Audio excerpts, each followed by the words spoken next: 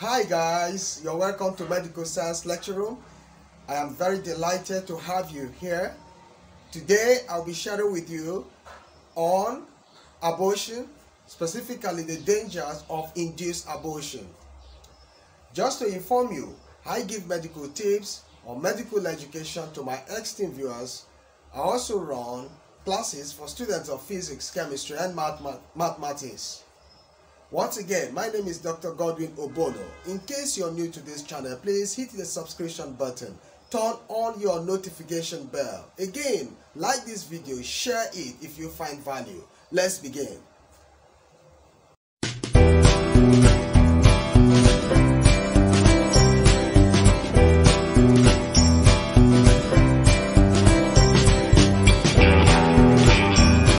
Welcome back.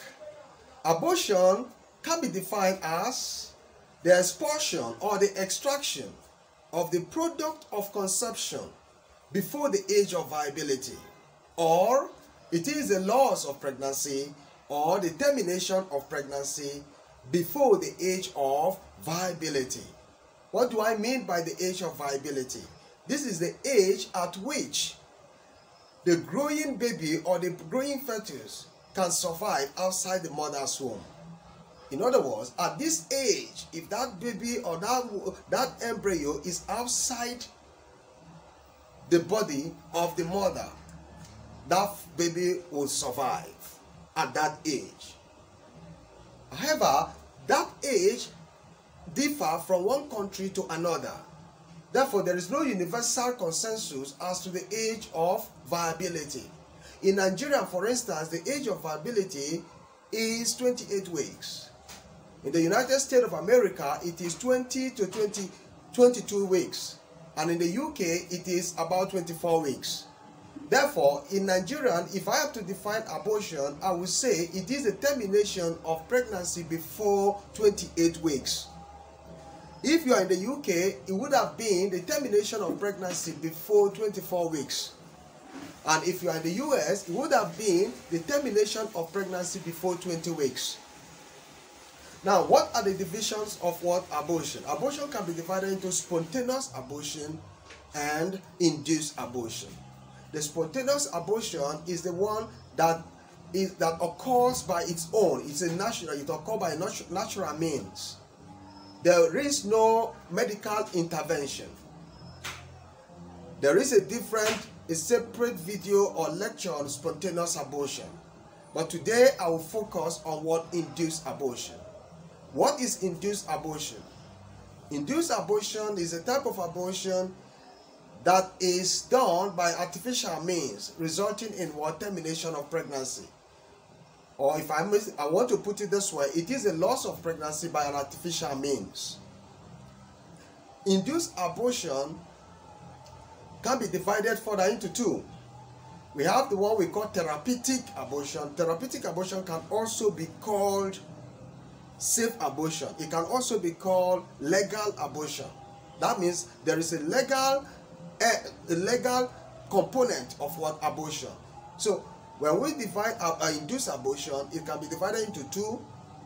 The first division is therapeutic abortion. If you don't call it a therapeutic abortion, it can be called legal abortion. If you don't call legal abortion, it can be called safe abortion. From those words, from those terms, you can get the meaning. For it to be safe abortion, it means that the life of the woman is not at risk. For that reason, that type of abortion must be performed by somebody who has the necessary skills. And it must equally be performed in an environment that has the minimal medical standard. That kind of abortion is said to be safe. And it is also said to be legal. And it is also said to be therapeutic. Why is it therapeutic? Because it is the abortion that can only be done to save the life of the mother. There could be a situation or condition where the life of the woman, the mother, is at risk. And so what they would do, what the doctor does or what the health professional does is to expel or abort the growing fetus or the baby in order for the woman to survive. that kind of abortion is done in the hospital setting, and it must be done with a medical practitioner or a health practitioner that has the required necessary skills. For that reason, it is said to be what? Legal, and it is said to be what? Therapeutic, and it is said to be what? Safe. But the second group of abortion, induced abortion, I told you there are two divisions. The second division is the unsafe abortion or the illegal abortion. It is illegal because the law forbids it, because the law disapproves it, for which anyone who is caught doing it will face the wrath of the law. And why is it unsafe? It is unsafe because this type of abortion is performed by someone that does not have the necessary skills, or it could be performed by someone who has a necessary skill, but the person may perform it in an unhygienic environment. In other words, in an environment that lacks the minimal medical standard. When that happens, that abortion is said to be what? Unsafe, and is said to be what? Illegal. What are the ways that unsafe abortion is performed in our environment? Sometimes the unsafe abortion can be performed by the woman herself. Sometimes it can be performed by an untrained person, or by a trained person but in an unhealthy environment.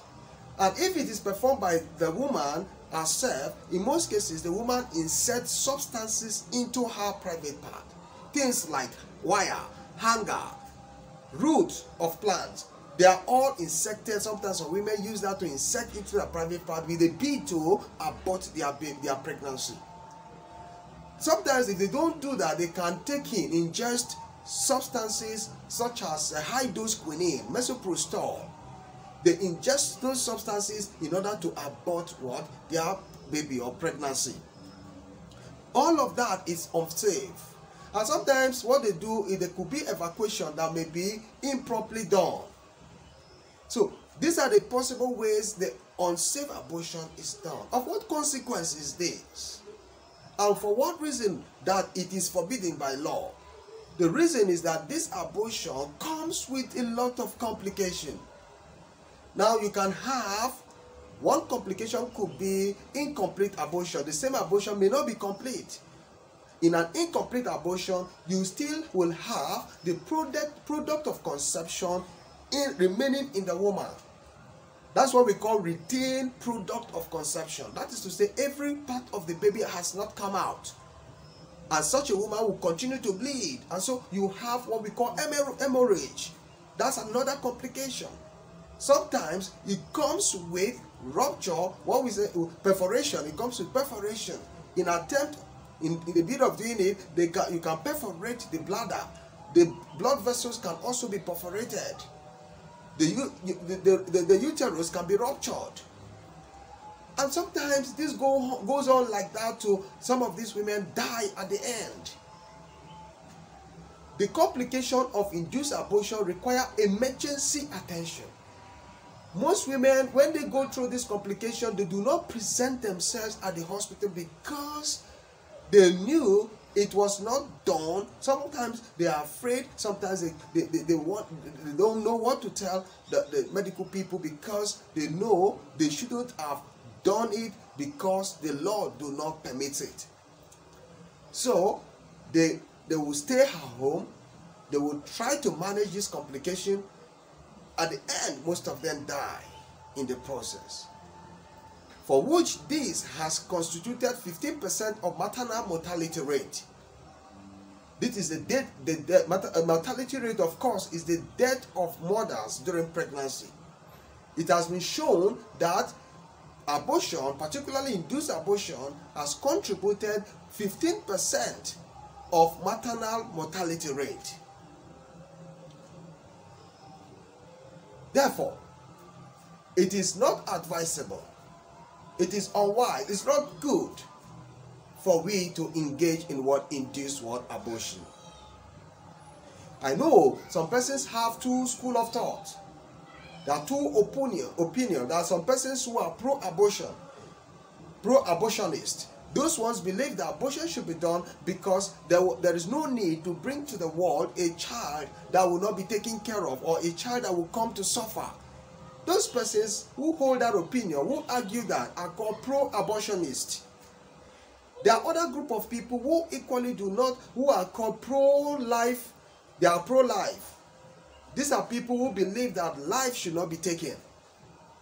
My viewers, where do you belong? I think it's better to keep life. It's better to maintain life. It's better not to take life. Besides the risks associated with it, but it is good to keep life. At this point, I want to believe you have understanding of what this topic is. In case you have any question, in case you have any comment, please drop it at the comment section. Again, do not fail to subscribe to this channel. Like the video and share it. Thank you.